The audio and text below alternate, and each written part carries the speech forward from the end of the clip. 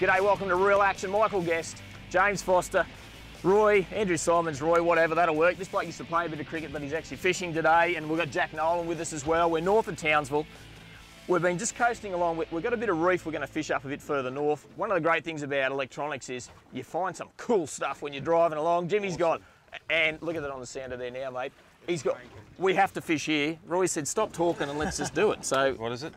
Don't look down, look up. Yeah, that's it, let's go. We're pretty excited. We're dropping soft plastics for largemouth nanagai, coral trout, red throat emperor. We're going to fish the edge of the reef a bit later, but we can't drive past this mark.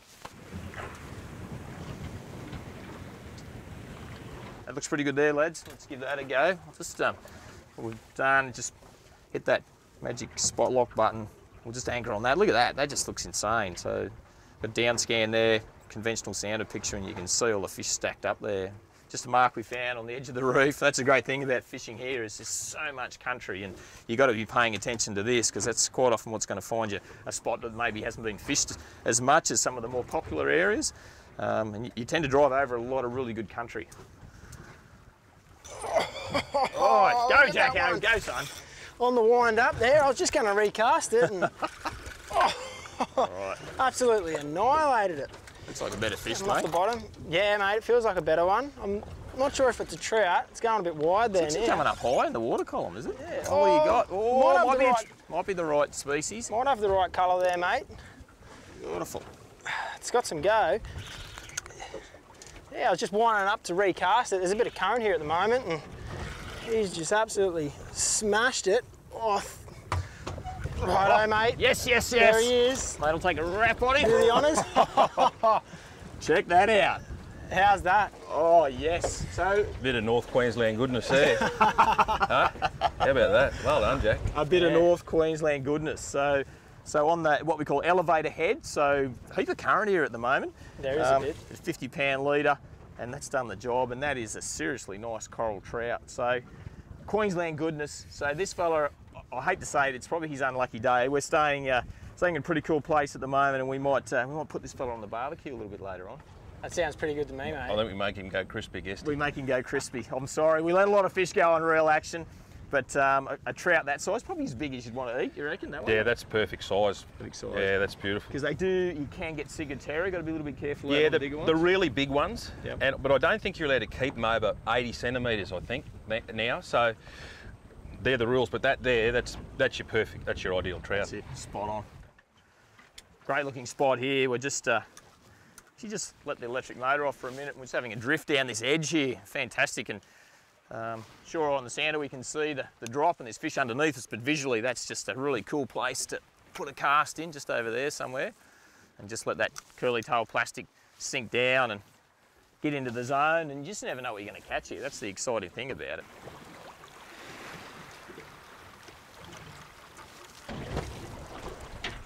Yep. Yep. Oh, Go, Jacko. got him on, mate. First cast there. Red bass, I'm calling. Couple of fusies up on the surface and put one in. Let's bake it and chase there now. Couple of sweeps of the lure, and not sure what it is just yet. I think it might be a trevally, a giant trevally. Yep. Righto, mate, I'll swing him up here. I'll pass you the rod. Yep, beautiful, mate. Hold that one. We'll grab this fish. Oh, careful of them trebles. Lift him up there, mate. Nice fish, Jack. Look at that. Fish, mate. Nice tea leaf trevally there. It didn't take long. We threw that lure in there and a couple of sweeps to the rod and it was on, mate. Yeah, sure was, Jack. As you can see, we've got these fuses going off behind us here, mate. We've got some nice flow and run onto these bommies, and that's going to hold a lot of fish like your trevallies, your coral trouts and different stuff like that. All right, mate, how about we get the hooks out of him and let him go to fight another day? Sounds good, mate. Legend.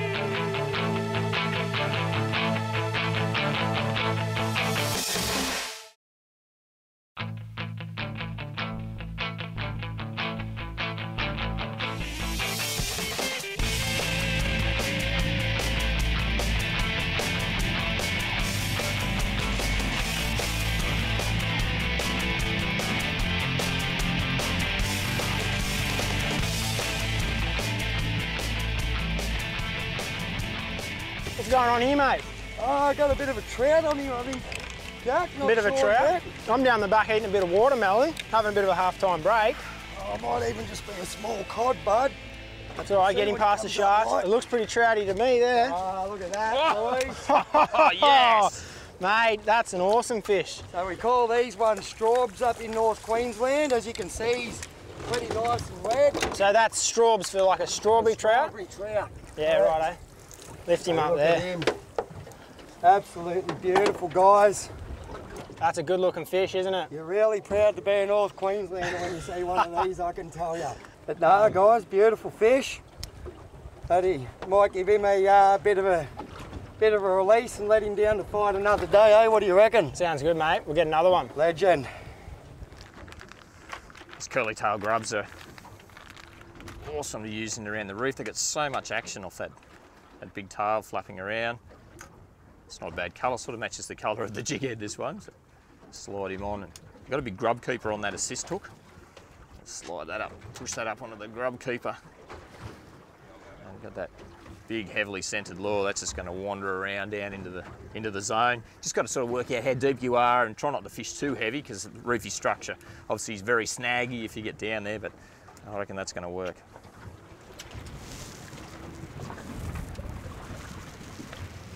Yep, got him on, mate. Dropped it down. It didn't take too long. Not sure what it is. There's a few sharks, so try and get him up nice and quick. What's happening here, mate? Mate, I'm down the back. You boys are up the front. I thought I'd better wander down and see what was going on. Yeah, I'm not. Nice trout, I Little think. trout, is it? Yeah, try and get him around behind the motor there. Oh, There we jig. go. Yeah, it's on the metal jig. They're pretty cool, those metal jigs. They've got this wicked shape, and when you drop them down, feels like you put a bit of scent on there as well. I did, mate. Added a bit of scent. Always. And they sort of glide down.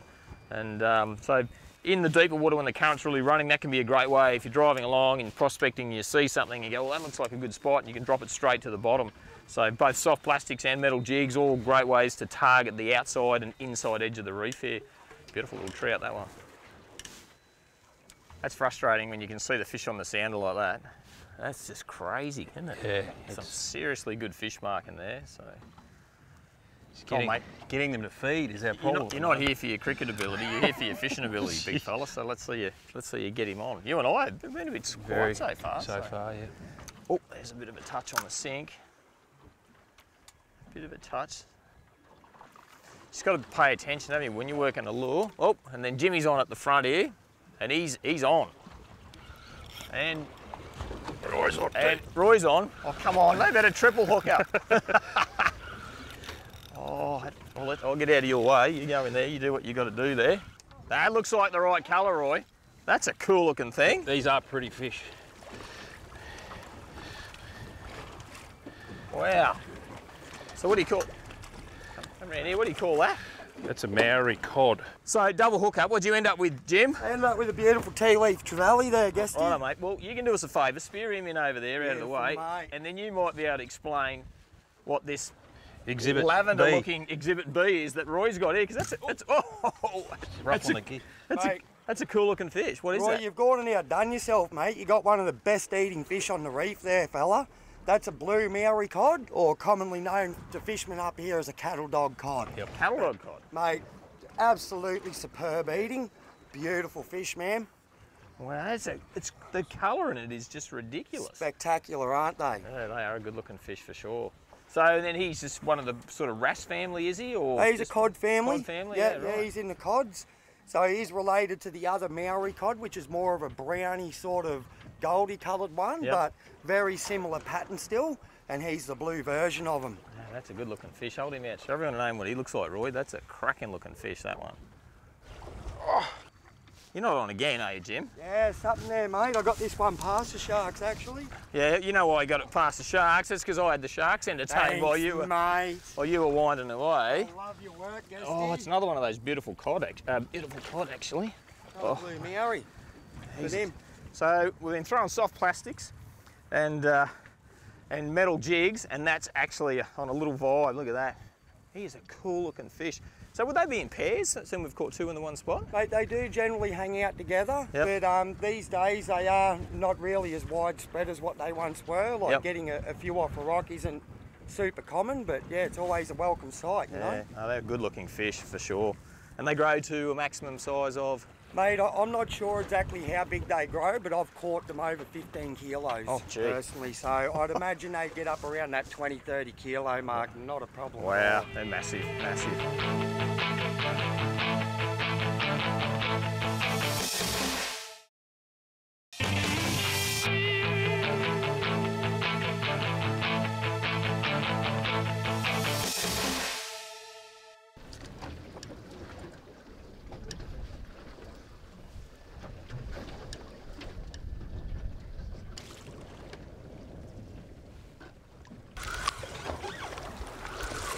This little fella? He's only little. Can you beat the sharks? It's like a shark beating competition. So we're not actually beating them, we're trying to beat them to the boat. I think did I see a bit of a... Oh, yes! Well, Check look at that out. for a long time. It's a big flute fish. You grab him, Guesty. I'll hold the rod. Oh, you wouldn't grab my shark. Why should I grab your flute fish? Christ. Two-man job. Oh, he's got me in the nethers. I tell you what, they've got a very sharp sort of rib along that, like that's nearly like a knife across the side of their face. Pretty sharp. Oh, it is, isn't it? Yeah. Take your jig head out of there. A flute fish.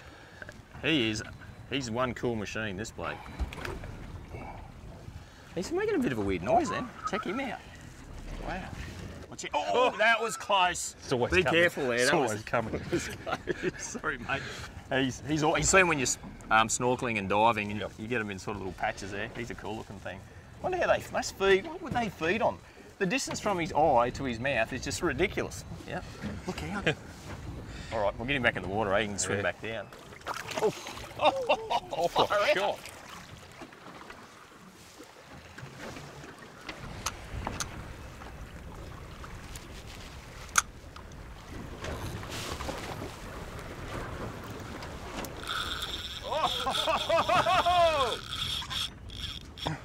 Hello. Somebody home. What have you got? Come on, son. Now, this is a tackle tester, Roy, this one, by the look of it. Yeah, this is going to test the old bones out too, I think. Oh. Speaking of tackle, PE 2 to 4, some fusiliers everywhere, 30-pound braid, 5,500 size spin reel, and 50-pound fluorocarbon leader, and whatever soft plastic. He's been ratting through my bag here, Roy. I'm not sure what he's tied on there, but he's certainly got something that's pulling a bit of string. I don't know who's bigger. I think he might be bigger than me. Well, if it's bigger than you, it's going to take some serious landing, that's for sure. I sort of just got a bit of colour down there, trying to peer down with the sunnies through that glare. It's so clear, that water. He's down deep still. But keen to see what it is, mate. My back's asking him to slow down a bit. Oh! That might have been the best result, you reckon? Yeah. Turned out to be a black-tip whaler, a shark there, but I think you had something decent on to start with, and then he's eaten it. Yes, I think that might have been the case, mate. Yeah. That's what happens in this part of the world. It's eat or be eaten, that's for sure. Yes, yeah. yes. I finally got a trout, Roy. Now, I've been threatening to catch one all day, and the sharks have been giving me a hard time. And I thought I'd, so what I did is I put a vibe on and I put a bit of the magic super scent on there and it's worked straight away. It's a beautiful looking fish. You never get sick of looking at them. So coming from Townsville, if you're going to go out for a feeder fish, is this on top of the menu, you reckon, the coral trout? It's pretty much on the top of the list because it's a delicate flesh, but you can use it in curries and you can bake them whole, then you can just fry them, you know. They are seriously good eating, aren't they? It's got so much going for them. They have, and if look, if you're going to keep one, make sure you bleed it, get it on the ice straight away, and look after it. Like any fish you're going to eat, the better you look after it, the better it's going to cook up and 100%. taste at the end of the day. And that is a beautiful looking fish, and he's fallen with that sort of clear looking vibe. They've got those gripping, I won't put my finger in there, but you can see those rasping teeth. We were talking about it before, how they feed. They're an ambush predator, aren't they? Yeah. He's ready to attack. Well done. And I'm happy about that. There's nothing better than a day on the water, but you want to make it home safely. So remember, one of the most important pieces of safety gear is your life jacket. 8 out of 10 boaters who have drowned in New South Wales were not wearing one. The new jackets come in a range of designs, so they won't get in the way, whether you're chasing a big one or just taking in the sights. Whenever you're out on the water, make sure you and all the crew put one on. Marine Rescue New South Wales volunteers saving lives on the water.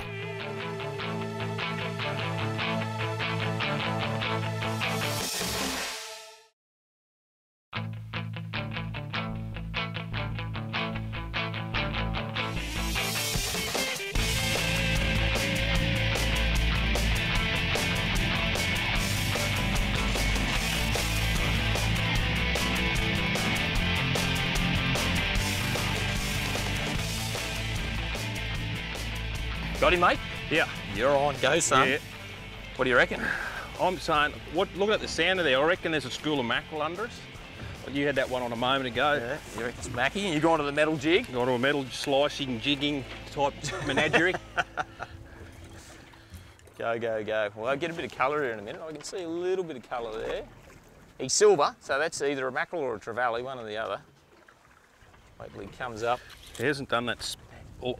Picture on the set, that's ridiculous. Yeah. How you even made it through there is beyond me. There's so many fish there at the moment. It's all looking really good. Let's see. He looks, I think it's a trevally, eh? Oh, shark's behind him. Peering down. Just saw a shark, I think. Reckon it's a trevally, this one. Here he comes. I'll take a wrap for you there, mate. Little fella. On that leader. Another one of those little tea leaf trevally. Jack's been catching a couple on the stick baits. That's on the jig, that one, and that bluey colour with that yellow, same colour as a fusilier. It's probably the absolute perfect colour to jig anything out of here at the moment. Grunting away. Off you go, bud.